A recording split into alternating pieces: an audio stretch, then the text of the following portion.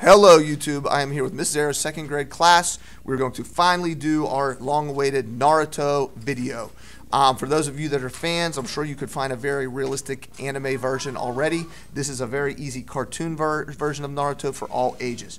So I want you to see the top of the page so that you know where to start. Because we're going to start with his hair, but we're going to start at the bottom of his hair, so we want to leave room for the top of his hair.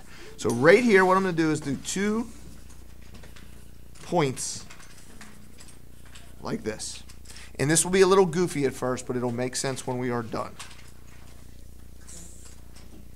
Okay? Next, I'm going to connect these with a line.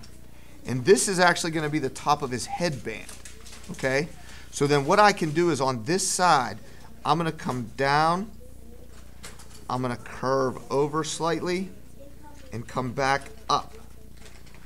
Okay, this is going to be his headband, and this is 2 pieces of hair that are over the headband. It'll all make sense when we're done. For the kids here in my class, I may be going a little bit fast, but that's because as soon as we're done, I'll post it, and then you can rewatch it. For you guys at home, when this is finally posted, you'll be able to pause, rewind, do everything else. So now we're just going to do the top part of his hair. Pretty simple. It's a bunch of spikes, basically. So I'm going to make a bunch of spikes all the way around. And there's no exact right amount. Like that. For the top of his hair. That's probably the part where I see people mess up the most, is getting the hair right. Because the rest is going to be very cartoon-y and very simple.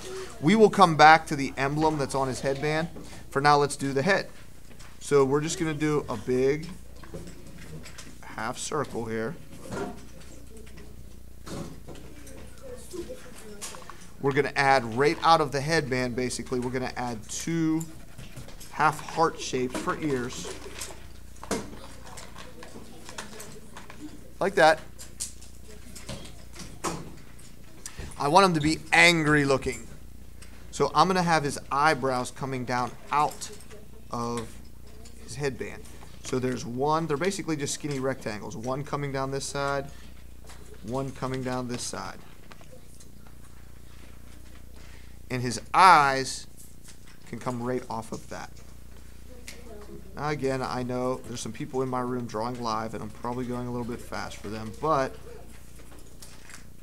once we get it posted, everybody will be able to pause it.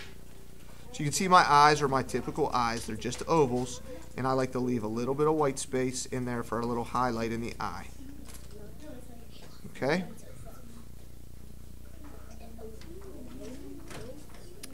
My nose is just going to be a simple little bump.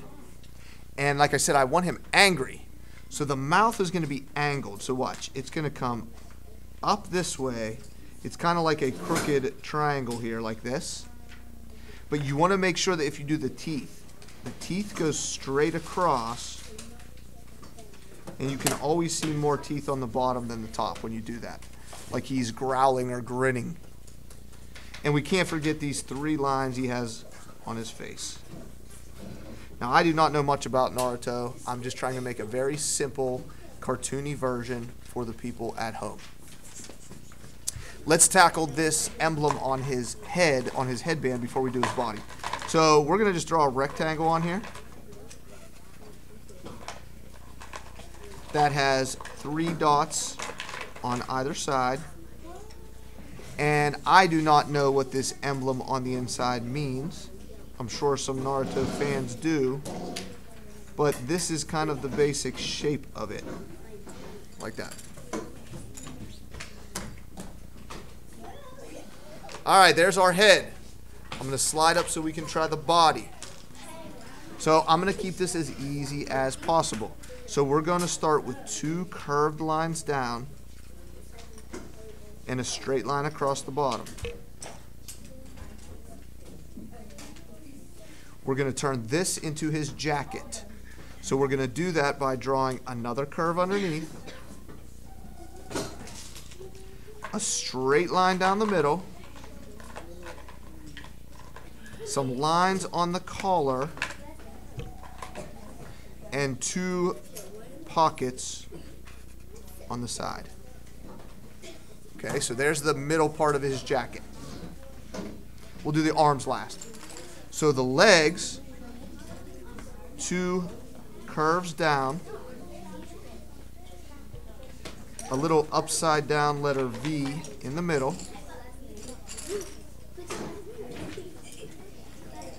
and connect these two so he has 2 separate legs. And on this leg I noticed some sort of a strap and a pouch on the side. Is that your password? For the feet, I'm just going to come straight down on this side and curved on this side and go across. And I'm going to do that on both. And then on the version that I saw, I could actually see his toes. So they're like sandals. So I'm going to draw a curve here. And then we're just going to draw a couple of bumps to represent his toes there. All right, now all we got is the arms. So my arms are going to be coming out to the side with a closed fist. So the arms are easy. You're going to draw 2 lines and a curve like this on both sides.